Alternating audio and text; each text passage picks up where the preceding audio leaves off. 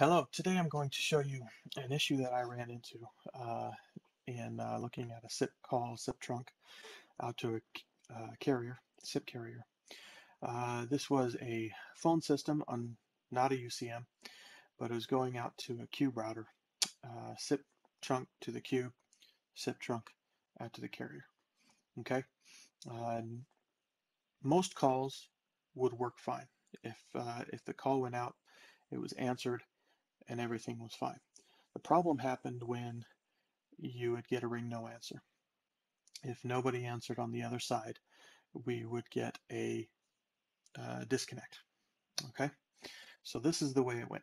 We had a invite come out from the phone system, get to the CUBE router would send the invite out to the carrier. Okay, nothing wrong there, everything was working fine. Okay, we get the trying message, we get the ringing messages.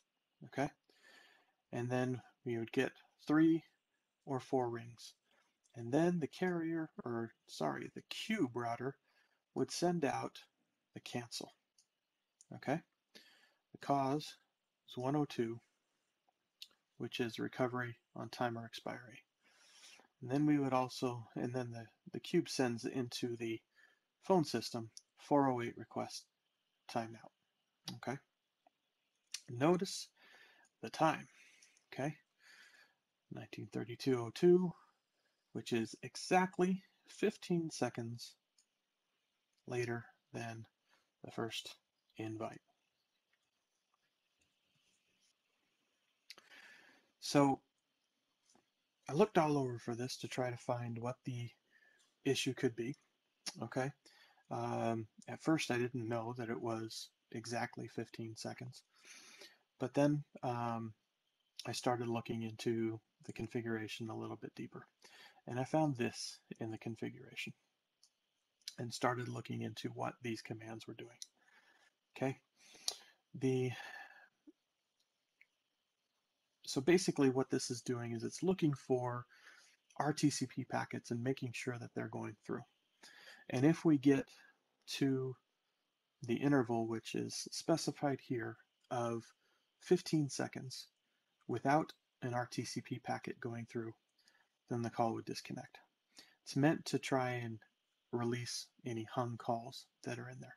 Okay, and what it is it's this IP RTCP report interval of 3000 and the timer receive RTCP of 5. The 5 and the 3000 are multiplied together to get the 15 seconds, or 15,000 milliseconds. Okay, and basically not letting that go through and not letting a hung call stay there. But what that's doing is it's not allowing a call that is under most ring no answer timeouts to go through. Okay, and so the call would start to ring, and then time out before it even got to the voicemail. Okay, so the resolution was to change the IP RTCP report interval to 6000. Obviously, you could do the same by changing the timer receive RTCP to 10 instead of 5.